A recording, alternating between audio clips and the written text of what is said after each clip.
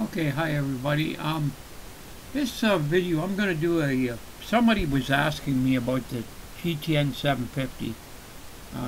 He can't seem to figure out how to get the charts or how to get the airport information, so I'm going to show you real quick. First of all, the very first thing you do is you go into your X-Plane folder and make sure, it's pretty simple here, but make sure that you go into plugins and make sure you see your GTN750 in your plugins, which is your Realityxp GTN. So you make sure it's in there.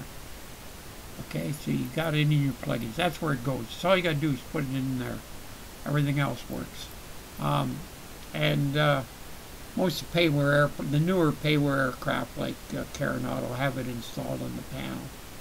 If you don't have a payware aircraft with it already installed, you can go up here and you go into you look and see if you got your Realityxp GTN in here too, right? And you can use this show window, and you can use it, you can downsize this too, right? And you can use it as a pop-up. Okay, so let me go back in there, I'll turn that off as a pop-up. Hide window. Okay, I've got it ready. Now this is pretty simple. I've got my GTN ready to go. You use your map. It shows the airport you're at. Wherever you're at, you can see the airport. So we go into flight plan. And what I found out with the GTN750 is they only make charts on your air act cycle, your default air act cycle. For the United States, you can put in any U.S. See, here's Kitchener, Ontario, which is in Canada.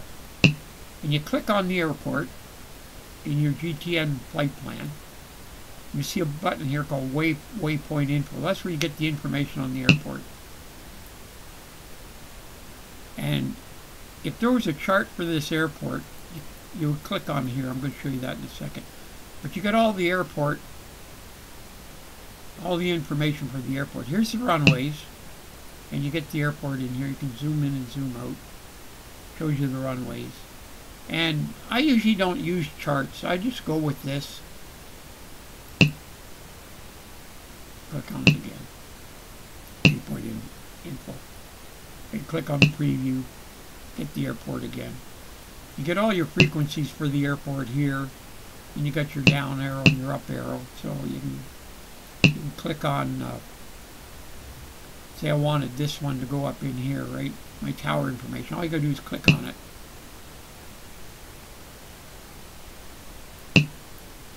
It goes in there automatically, see?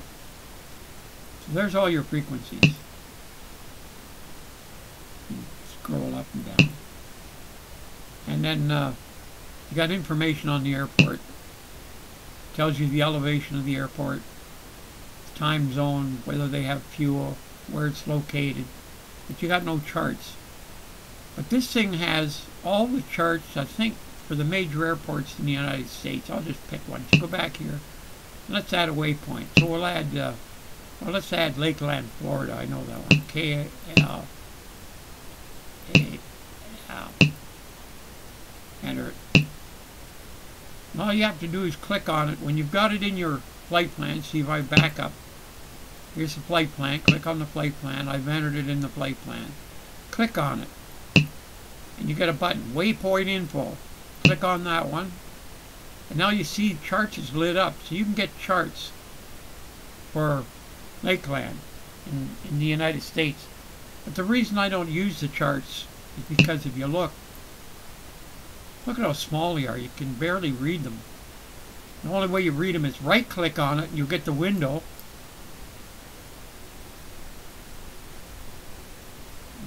Grab the edge right here somewhere.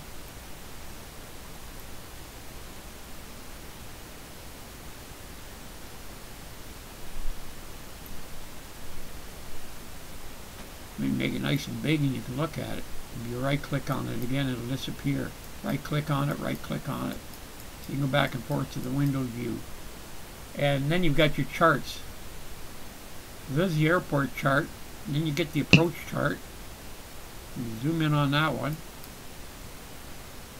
But I don't bother with them because they're so darn small. Departures. No chart for the departure. Arrivals. Got your arrival chart.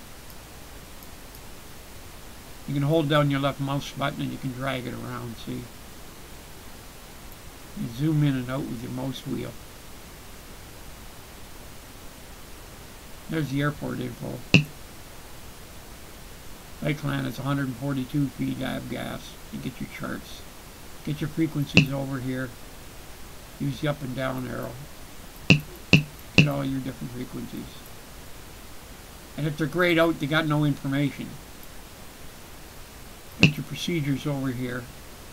Runways over here. It shows you all your runways. Zoom right in. It'll show you your taxiways. And that's pretty much, I gotta get rid of this, get smelling. And that's pretty much all the charts that you get is the ones for the United States, like Canada, like I showed you. Waypoint information. No charts. And I don't bother with them. I'll show you here in my X-Plane 11 folder. You can make charts and get charts. And they go into your custom data. There's a charts folder that you can add charts. Now you've got to switch them over to PNGs. I tried one and I haven't figured out how to get these to work yet. I should try and figure out how to get them to go, but it says they're supposed to be PNG. But there is some information at the X-Plane org on how to make your own charts. Right here, you can see it on the video here. All you got to do is get this address up in here, and it tells you how to make charts and how to get them into your X-Plane. And it says here you got to switch them over to PNG, and it says somewhere in here you stick them in your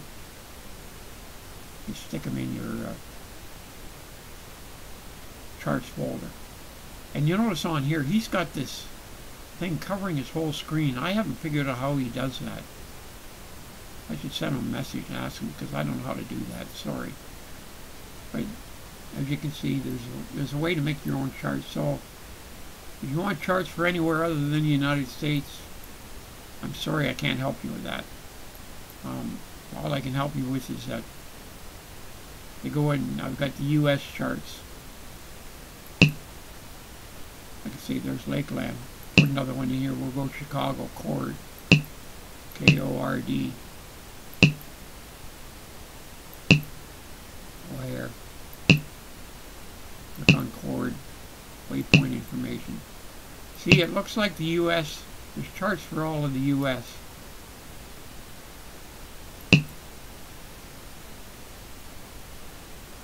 So anyway, that's where you get all your information for your airports. Menu, what's in the menu? Procedures. Runways. There's Chicago. So, I hope that helps some of you guys with how to find your information. So, have a nice day. It isn't very long, but at least you have an idea how to look for your charts.